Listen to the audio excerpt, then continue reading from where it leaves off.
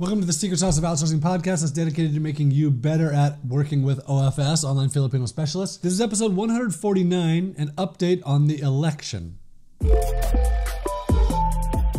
So voting brings a lot of emotion. It does it everywhere. During the last election cycle, my wife and I had some different views and we had some heated discussions. Nothing ever got out of control, but it was definitely different than our normal.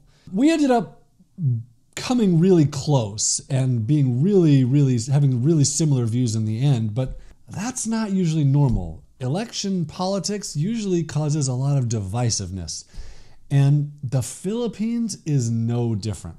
So by the time you listen to this, Bongbong Marcos, or Ferdinand Marcos Jr. Ferdinand Marcos Jr. is his actual name. They call him Bongbong Marcos.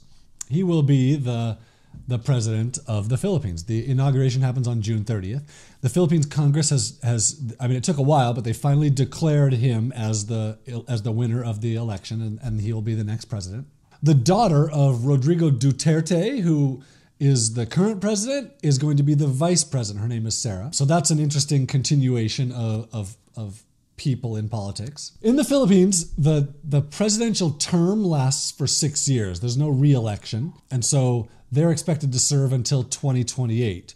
They've already started meeting with foreign dignitaries. They met with the United States Deputy Secretary of State Wendy Sherman on June 9th. They've met with dignitaries from Spain and Morocco and Germany. So Bongbong Marcos is ready to take control of the Philippines, ready to take control of the government of the Philippines. Inauguration day will be June 30th, like I said, and so far, it's not a holiday. Police will be on high alert from protests and whatever else that day. There's a lot of people that aren't excited about this, although he did win with a pretty big victory. And despite winning by a landslide, people still remember what Bongbong's father did when he was in power, both the good and the bad.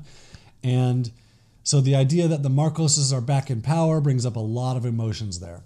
So far, they haven't said anything that would indicate that the way that you work with your OFS will be affected. Nothing like that has happened, and we don't expect it to happen.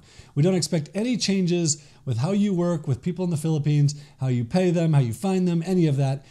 It should all just continue to work. Kind of around the world, this is common that there are three things that we don't discuss: religion, politics, and football. Soccer. At least when I was in Brazil, that was what they always said. We don't talk about religion, politics, and soccer. And that's pretty common because those three things are pretty dang heated.